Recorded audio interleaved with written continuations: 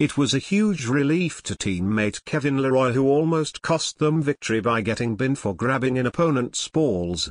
Dragons centre Vincent Duport crumpled in agony after Leroy put the squeeze on him in a 60th minute tackle.